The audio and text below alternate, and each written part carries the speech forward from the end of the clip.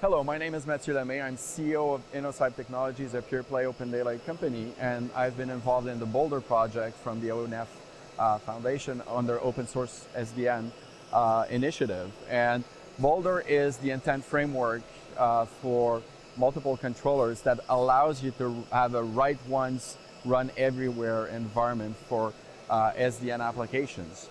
So basically, to understand this, what is intent? Well, the first epoch of SDN really started with OpenFlow specific applications. So you needed to really be a good environment to understand this context.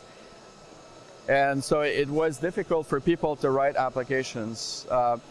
You needed to have the right knowledge on what flows, what things to do, and how to do the different environments. But the solution to that is really to have an intent in intentions or intent for your network. So what is intent? What is it actually? Intent is really a prescriptive, is a non-prescriptive environment. So what you actually do is you tell your network what to do, not how to do it. So intent is really portable as well. So you can bring it from one environment to another. Intent is also universal, so everything can be expressed as intent. So when I say non-prescriptive, it's really to tell the network or to tell the environment what you're targeting or what you're aiming for in a very high-level construct, so that the controllers have the latitude to really fulfill this goal, right? And so the future of SDN is through this notion of intent, which allows to have a proper application plane and control plane separation, where your applications are not bound to the specific controller or control plane environments or flows or management at that layer. So really the future is, how do you write SDN applications in the future? You have the ability to say, connect this to that, or modify this type of traffic, apply policies to traffic for this and that reason. So you really are managing the resources that the application can do, and then the controller manages the life cycle and the different parts of the environment. So the way we actually did this was have the ONF focus on an open intent runtime. That was the missing layer between controller and applications that allows you to leverage this in an open context. So it's similar to the Java JVM for SDN, right? So you basically go from source code to intent code down to a Boulder runtime or a Boulder environment, and then or APIs, and down to the host controllers. So that really is the flow that allows you to have that portability for applications.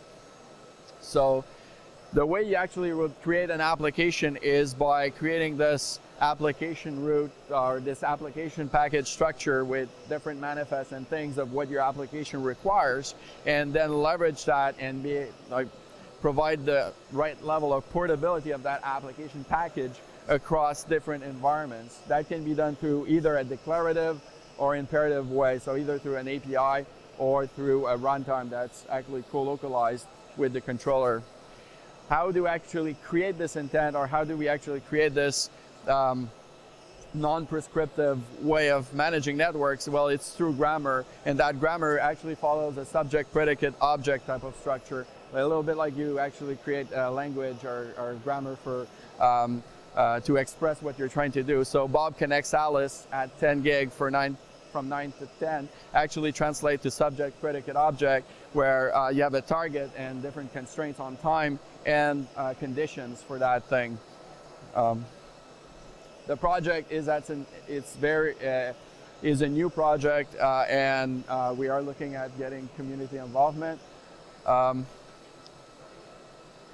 And how do you actually map the Boulder to ONOS, the ONOS project, right? So we map Boulder to ONOS through these steps, where the application maps to Boulder, and then Boulder has a runtime engine for ONOS, which then translated to ONOS native intents that are supported by ONOS. So it actually gets pushed and translated into host-to-host intent in this case.